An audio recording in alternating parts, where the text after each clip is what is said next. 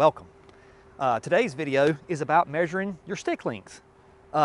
This is a critical step that sometimes gets bypassed. A lot of buyers will buy a machine based off of stick length for pipe laying or mass excavating or whichever. The key thing is to not assume that this is a Cat 320, for instance, that all Cat 320s have the same length stick. They sometimes don't, a lot of times don't. So this always needs to be measured and measured right, and it'll be the same across all excavators of how to do this process. So let's jump into it. All right, so the stick is measured from this pin here, not this pin, to the main bucket wrist pin down here. Not this pin, not this pin, not this pin.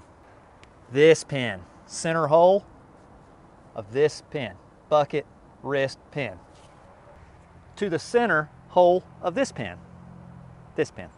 Now, you might ask yourself, well, what if this thing has a quick coupler on it? And that's a good question. So I'm gonna go to Matt in the field. Matt, if you wanna take it from here. Hey Matt, thanks. Yep, so here's a machine with a quick coupler. You're still measuring to your main bucket pin right here in the wrist, not your bucket pin here. There is two bucket pins. You can see how it could be confusing. You're measuring to the one that pins to the stick, not to the bucket pin in this situation. I hope that clarifies things. Back to you, Matt. All right, thanks, Matt. That explains a lot. We're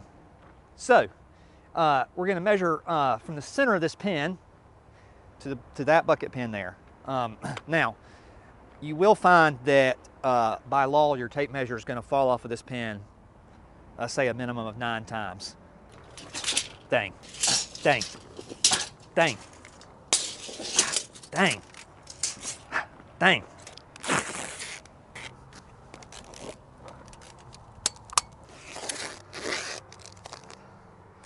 All right,